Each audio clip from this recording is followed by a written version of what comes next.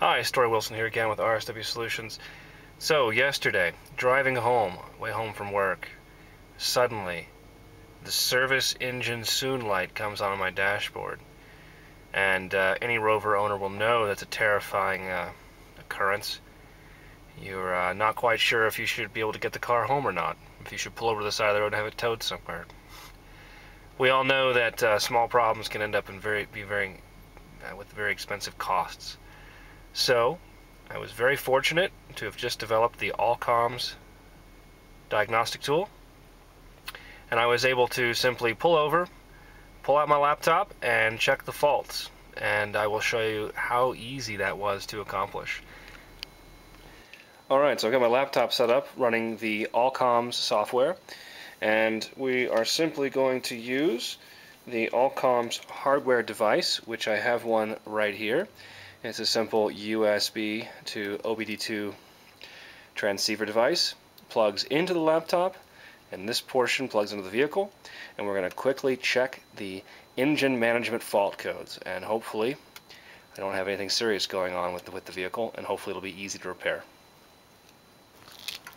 Alright, we're just going to plug one side of the adapter into the vehicle OBD2 port, which is located right here on the North American spec vehicle.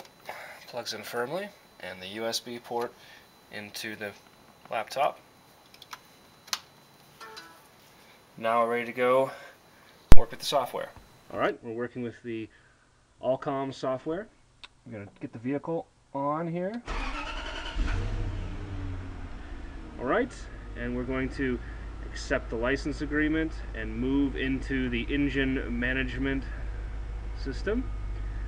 Open. We're linked. Transmit and receive is going on in the background. We're going to read the fault codes. And there we are. We have an electric thermostat circuit fault. And we're going to clear the faults and close. That's it. Now my check engine light has gone off, and now I know exactly what this fault code is pointing to, and I know that this is actually a fairly common problem with the L322 BMW M62 engine, and I'm going to need an entire new electric thermostat module, which is about $70 to $80. So here we go, from start to finish.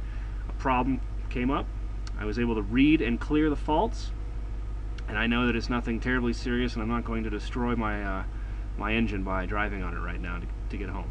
So next, I'll go ahead and show you how to replace this thermostat. Thanks for watching.